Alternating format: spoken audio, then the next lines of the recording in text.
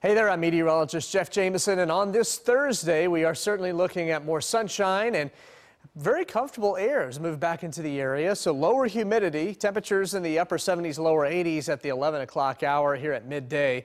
This is an ozone action day, though, because of the light wind we have out there, level orange. If you fall into what we call the sensitive group, you might want to try spending some time indoors instead of outside this afternoon because of the ground level ozone pollution. We'll be looking at the humidity values staying fairly low today, as I mentioned, and the dew points right around 60 mean it's pretty pleasant for this time of year.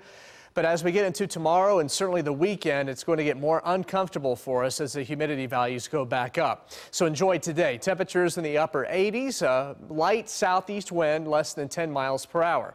For overnight, we are watching showers and storms that will begin to move at us from the northwest. I'm not expecting widespread rain, and the storms should not be severe, but this could affect the morning commute. Here's 7 a.m. Some spotty showers, maybe a couple of thunderstorms first thing tomorrow. Then that should die away by lunchtime, and the afternoon should be dry.